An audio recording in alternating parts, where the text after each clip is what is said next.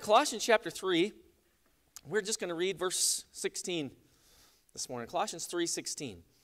Let the word of Christ richly dwell within you, with all wisdom, teaching and admonishing one another with psalms and hymns and spiritual songs, singing with thankfulness in your hearts to God.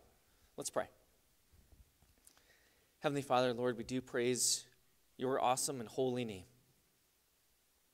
Father, you are worthy of our praise. What you have done for us, what you continue to do for us,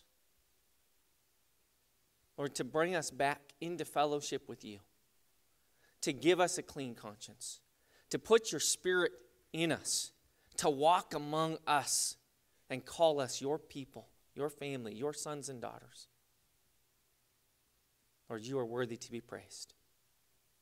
We thank you for your word that you have given to us and that this can richly dwell within us. And Father, that shows up in the music that we listen to, the music that we sing.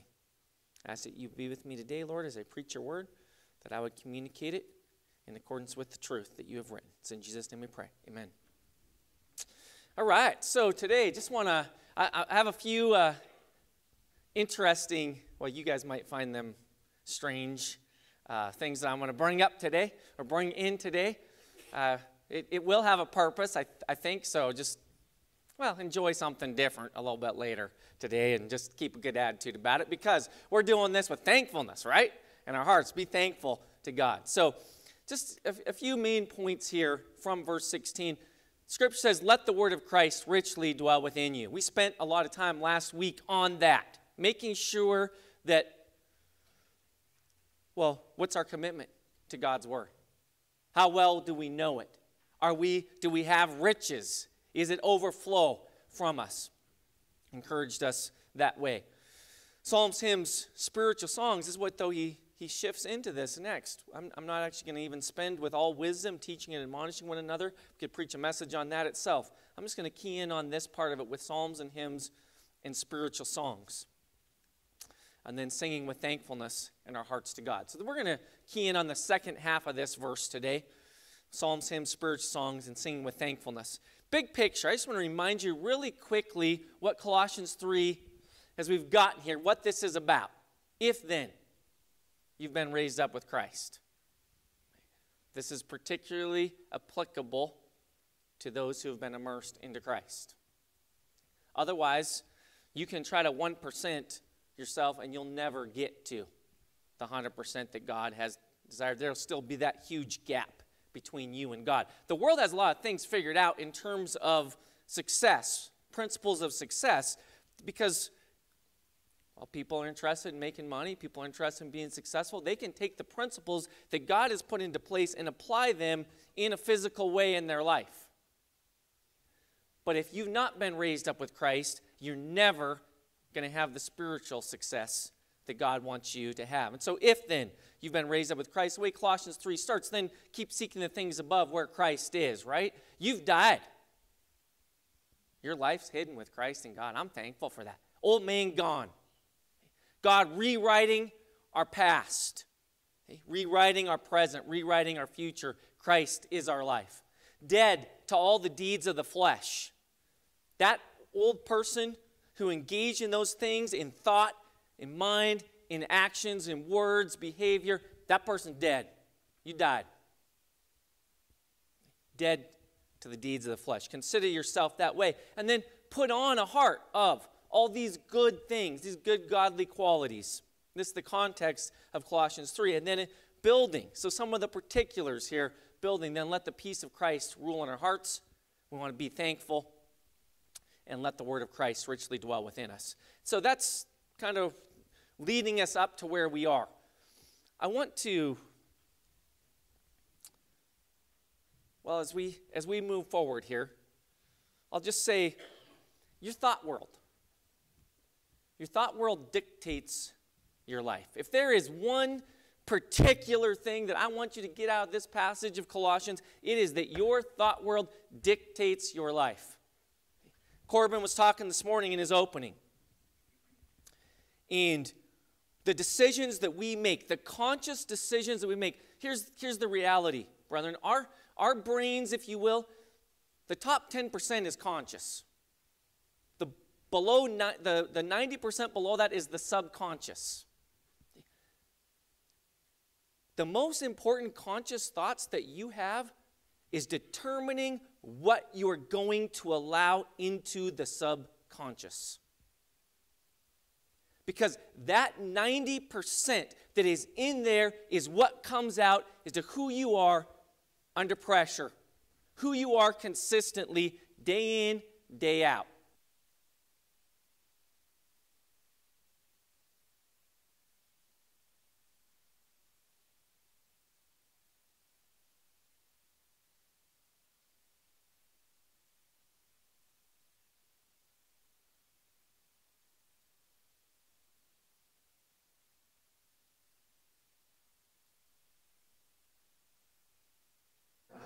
Yep, when I was younger, my body didn't let me know. It wasn't apparent. Looks like we need some new batteries here. Is this on? Just new batteries.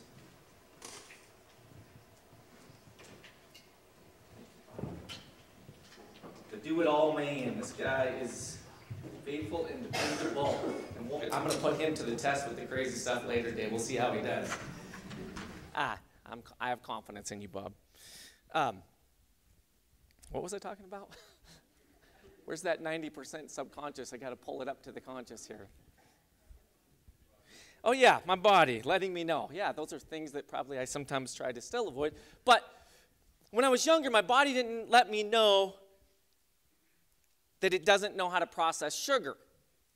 Okay? As I've gotten older, my body lets me know it doesn't know how to process sugar. And so stuff just kind of accumulates. Let's just put it that way, right? And so you look in the mirror and you see an accumulation of what your body doesn't know how to process. So there are times I think, man, I should probably really get serious and do something about that.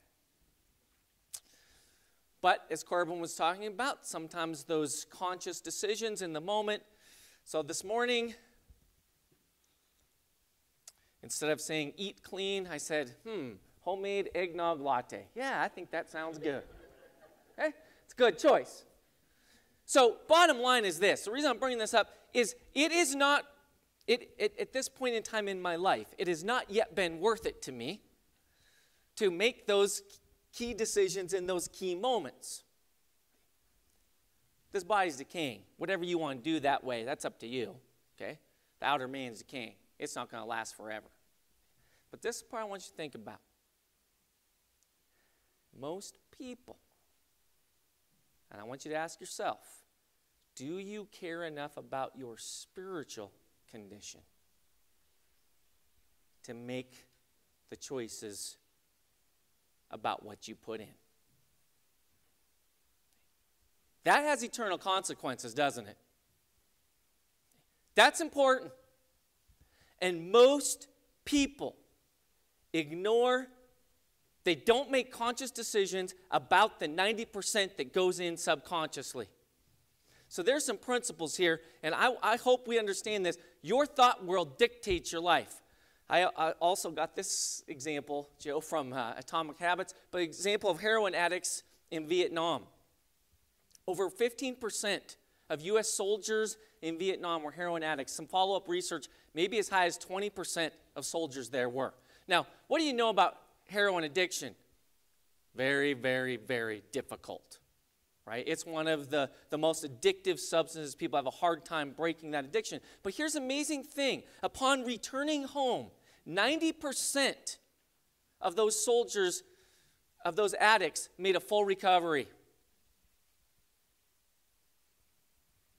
Typically, 90% after going to rehab, relapse. What's it like? This is completely opposite numbers of what you would expect. What was the difference? Well, here's what even worldly researchers have come to this conclusion. Environment is more important than willpower. It's about environment. So when you come home and you from your time in Vietnam as a soldier there, and you step back into a family environment, etc., that environment changes And most of these people were actually able to overcome their addiction because of that environment change. Now, guess what? Most people go into rehab, and there is a temporary environment change where they're not allowed to. That's taken away. They go without heroin while they're there. But when they come back out, guess what they go back into? The same environment where they were addicted in. Here's the reason I bring this up. Brother, you and I, let's just say this. We need to take responsibility and realize we can choose our mental environment. There are times that there are things beyond your control about what's going on around you and what your mind has to be subjected to. I'm just going to say, the peace of God which surpasses all comprehension shall guard your hearts and your minds. In those circumstances, if what you willingly choose, when it is your choice, what you actively put in, you choose. Just a fair question for every one of us. Do I care enough about my spiritual condition? Do I care enough about my eternity to be disciplined in what I put in?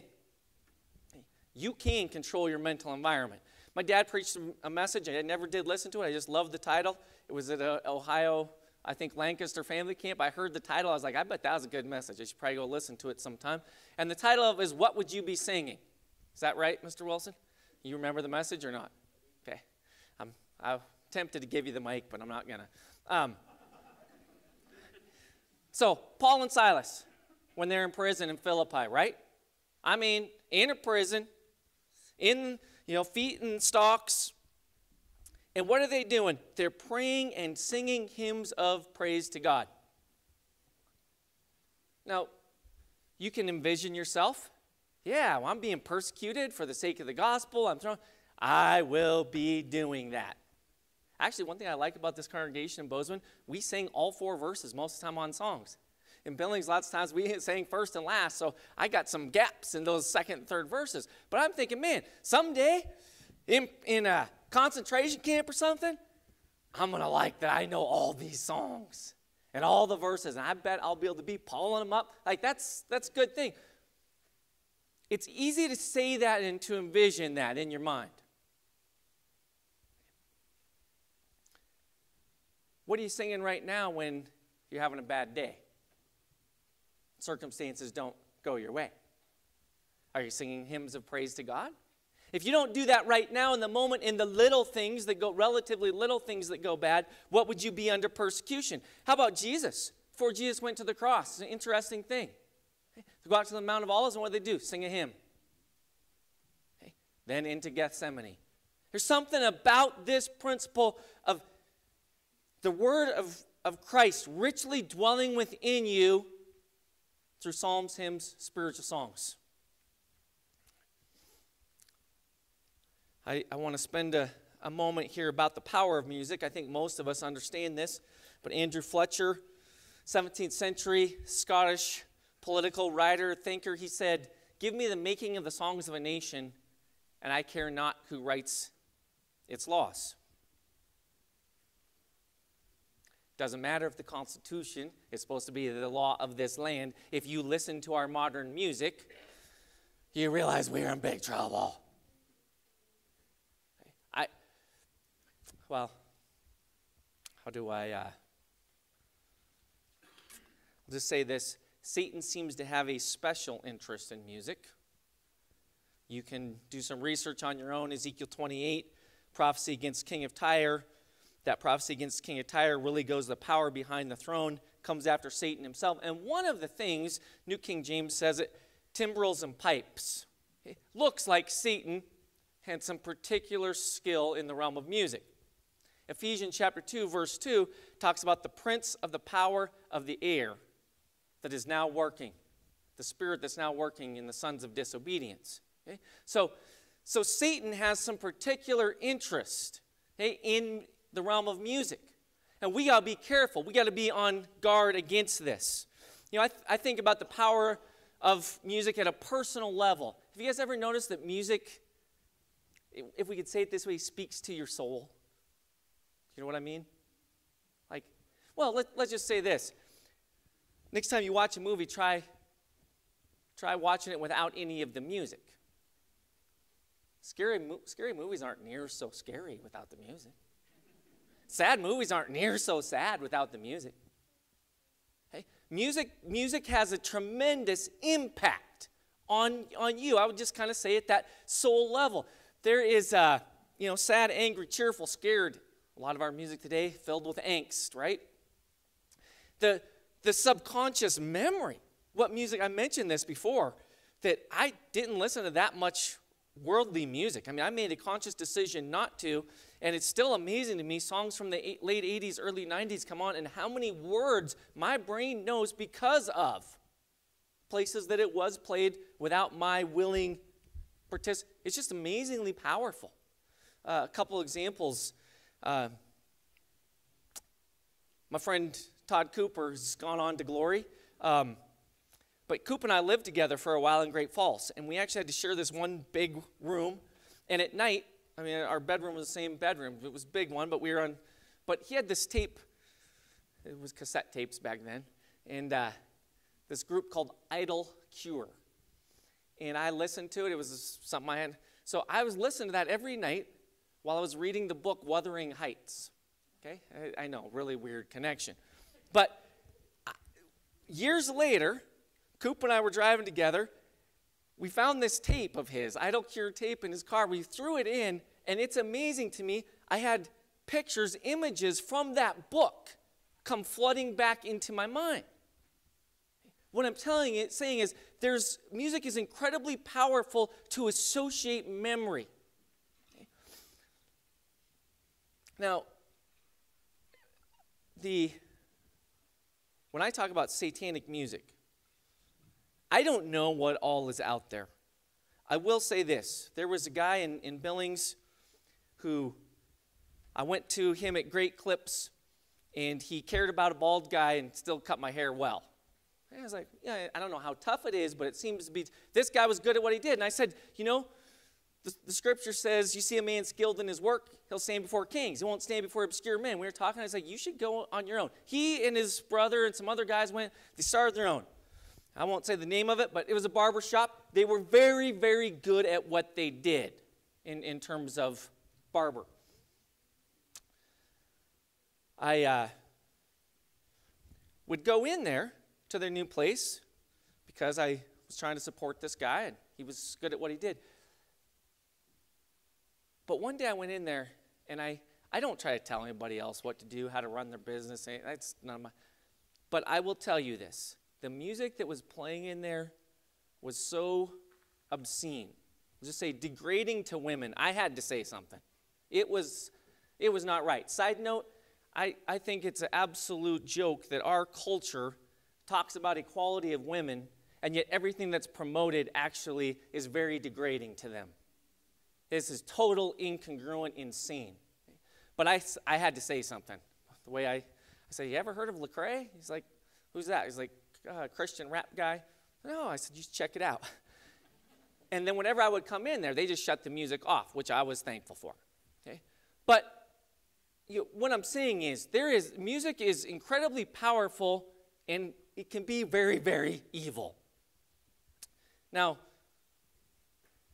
most of us live to the level of the music that we listen to. The reason I say most of us is some of us don't really listen to music. Okay. But most of us live to the level of the music that we listen to. And I will tell you this. These guys that were in that place, how do you think their marriages were?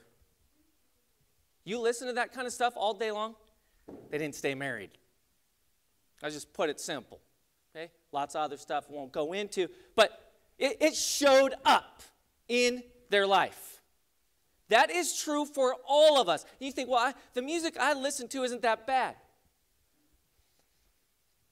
If you catch yourself and say, isn't that bad, that might tell you something. I've found that even a lot of worldly music that we wouldn't say it's not anti-scriptural, but even think about this. A lot of it is, there's nostalgia, like remember the times, or there's yearning, longing for what this hole in your heart that you don't have fulfilled. Now, I've worked with people, struggled, depression, that kind of stuff, and I've found there is one spot people do not want to give up, and that is the music that they listen to. But I will tell you this. If you listen to music that is filled with even things that nostalgia, yearning, longing, what do you think, if you're struggling with depression, what do you think that's going to do? It's going to continue to reinforce in your mind sadness and the state that you're in.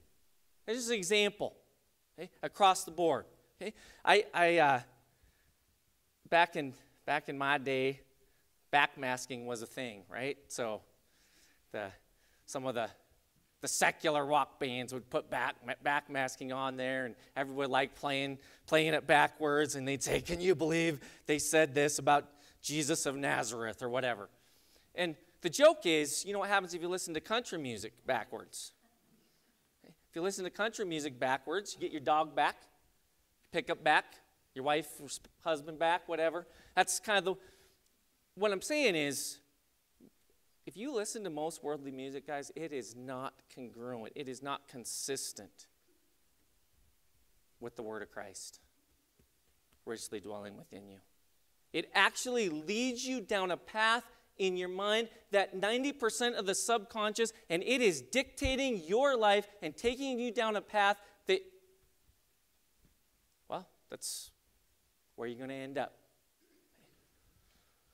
So what's Scripture say? Well, let's listen to good stuff. Okay? Psalms, hymns, spiritual songs. I start with hymns. I like hymns. I'm thankful in this congregation we sing hymns. I think what I like the most about hymns is the depth of scriptural words. Now, sometimes we change them because it doesn't quite match up, right, with the Scripture. But I like it. You can tell the songwriters a lot of depth of scriptural words. I like that. That's the kind of stuff I want going through. That's the Word of Christ, richly dwelling within us. How about Psalms? I just had given an example on Hallelujah, Praise Jehovah, right? Psalm 148. Matter of fact, I bet you, Jim, if you open that hymn book right there for me, you can flip to any one of these, and there's a scripture that kind of is associated with it, right? So you can pick any one of those, and there's some sort of scripture that's associated in general with that hymn. I like that. Okay? Psalms. Psalms mean with accompanying instrument. Okay? I'm not preaching on instrumental music today, non-instrumental music. There are many churches of Christ, non-instrumental. The big issue there is worship. They don't understand worship. But I will just say this. God likes music that praises him a cappella and with instrument. Psalm 98, 4 through 6. I don't have time to read it. You can check it out. The Psalms, what that word means is, solo in the Greek means with accompanying instrument. Okay? And so all those Psalms, David was a musician. Okay? He liked to play the instruments. Davis was talking about what you guys did on a night, I don't know if it was before or after family camp, but the campfire and soon to win on the guitar. That's good stuff. If the content, and that's what I'm going to primarily talk about today is content, but some people think, as it's a weird thing, I know, but non-instrumental, you can't use instruments to praise God. That's really weird because the Old Testament very clearly does. In heaven, we very clearly do. Why wouldn't we now? And especially since he specifically says, Psalms, you can. Okay? I have some ideas about that. Some fun stuff maybe that we try every once in a while in the future. I will say, side note, one thing I love about a cappella congregational singing is that we aren't dependent on an instrument. Okay? We can, and I think as a congregation we can do better on that, but I'll get to the end. I'll save that for when I'm preaching at the end. Spiritual songs, scriptural words that put to the music of our culture. Okay? His church is marching on. Matter of fact, a lot of hymns actually you might find that music being played in the bars on the honky-tonk piano, and they put scriptural words to it. Okay? That's nothing wrong with that. I like His Church is Marching On. We know that's a change from Battle Hymn of the Republic, which itself is a good song. Okay? But scriptural words put to music of our culture. A few examples that I have. One thing I like in Billings, I'm not really familiar with the worldly song Locomotion, okay, but you guys, some of you probably know that from the past. And these guys, I just put one verse. They have, I think, 3 verses of it. They just changed it over from Locomotion to New Creation. And man, that is fun. And if Mark Donahue was playing the piano, we're, come on, church, let's be that new creation. Come on, church, let's be that new creation. I don't know how the song goes well enough, but anyways, hopefully you get a little bit. Here's what I want to think about. My friend Coop, I'm mentioning him again. So some of you might remember the old song, Born to be Wild. Coop changed the words to that, Reborn to be Light. And he would sing that, Reborn to be Light. There was, I think there's some country song maybe, and I think it might have been 7 women on my mind. Not sure, but he changed it to 7 scriptures on my mind. And the way he would say it is, I got 7, going down the road, trying to loosen my load, I got 7 scriptures on my mind. 4 of them reprove me, 2 of them rebuke me, 1 says Christ's a friend of mine. So, just changing things from the past into the right, appropriately scriptural lyrics. I went to a camp when I was young, and sometime in high school actually, and they made us watch some video about the evils of satanic music.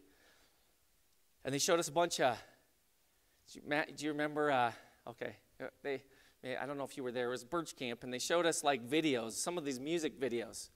I'd never seen them before. Boy, I learned a lot of satanic stuff quick. But one of the things, there was some song that's, we're not going to take it anymore.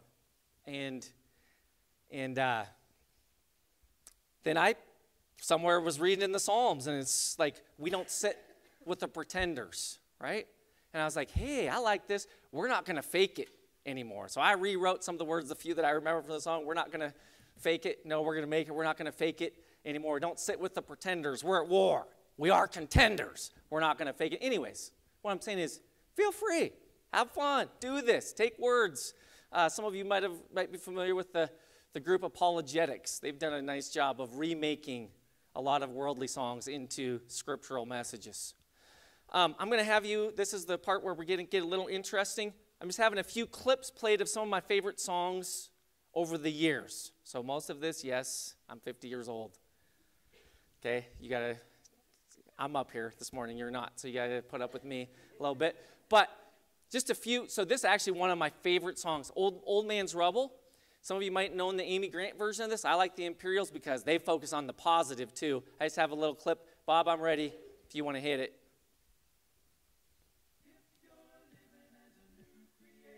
If you're listening to the Father of light, then you're living in a mighty fortress, and you're gonna be clothed in power and might.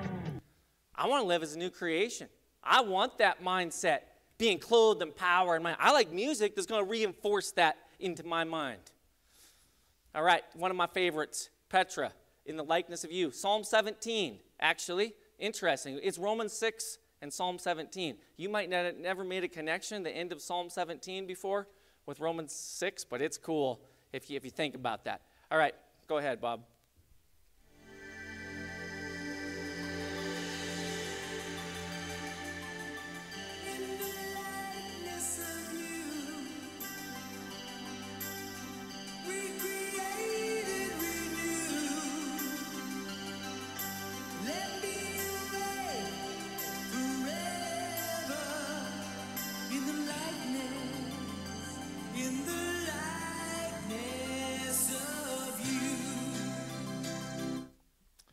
So I like to think about the transforming power that God has, where he is actually changing me into his likeness. Here's a song that reinforces that, Romans 6, Psalm 17.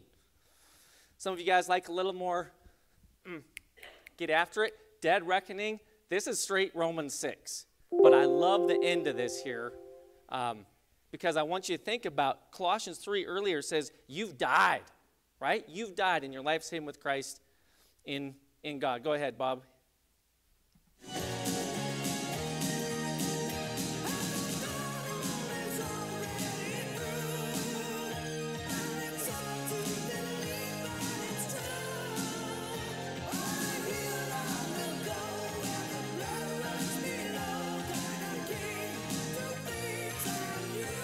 I like the last part of that. Okay? If you were immersed into Christ, isn't this true? That on a hill long ago where the blood runs below, and really that blood we know has been put into heaven, okay? Died a king, 2 thieves. Yeah, we remember that. Oh, and you, because we were immersed into his death, weren't we? Okay. All right, one more Petra, and then we'll get on to some other stuff. I know. One of my favorites, so I got my dad on this one. Okay, he wasn't so sure about what this stuff I was listening to, Petra. I was like, Dad, you got to listen to this song. He listened to it. He's like, I like that song. And then he's like, who was that? I was like, Petra. Anyways, go ahead, Bob.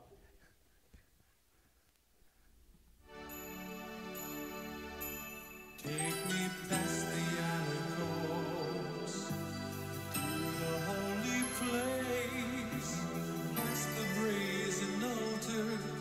Lord, I want to see your face. Pass me by the crowds of people, the priest to sing your praise.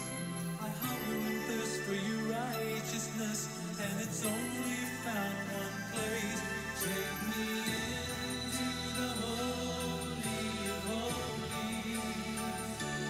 Take me in by the blood of the Lamb. We'll just say Book of Hebrews for that one, okay? That's good stuff. All right. Hey, how about this one? Hey, there's some of you guys a little more country. I tried to get a little in here for you, okay? I don't know this song real well, but I like it. It's about immersion. All right. Down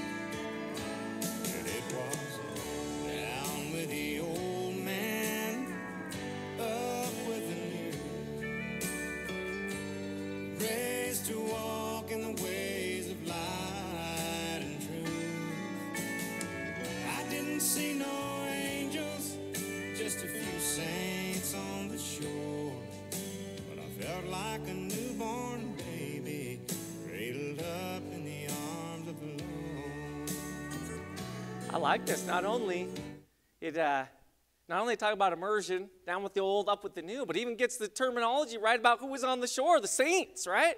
I like this. This is good stuff. What I'm trying to communicate is, if you want to, you can find music that will reinforce good scriptural thoughts. Now, I'm not a huge music listener to, so what I do is I tell my buddy Mikkel, I was like, hey, when you find a good song, let me know. So there's some updated stuff I don't have in here. You guys are stuck listening. Well, I'm going to skip this one, Bob. This is one of Matthew's my favorites, just from when he was a little guy. I made him listen to it. You changed my world. I'm a kingdom man. We talk about being a kingdom man. He said this made a big difference in his life of who he is, because we talked about this in our family. This is who we are. All right, I am going to, I'll skip this one too. Rich Mullins, great song, Such Thing as Glory. I like it. Jesus lives in glory. Jesus reigns as heaven's king. Yeah, okay. There is such thing as glory. We want to see Christ in glory. I am going to hit this last one because I mentioned Lecrae, and some of you guys might be. I'm not personally a rap guy, but hey, I think rap is scriptural. If you look back there, Moses was the first rap artist. He spoke the words of this song in the hearing of the people. Okay, that's the way it is. Bob, the last one on there, Lecrae, if you'd hit that. For God alone, oh my soul, wait in silence. My hope is from him. He's my only rock and my salvation, my fortress, I shall not be shaken. On God rests my salvation and my glory. My mighty rock, my refuge is God. Trust in him at all times, people. Pour your heart out before him. God is a refuge for us. Yeah.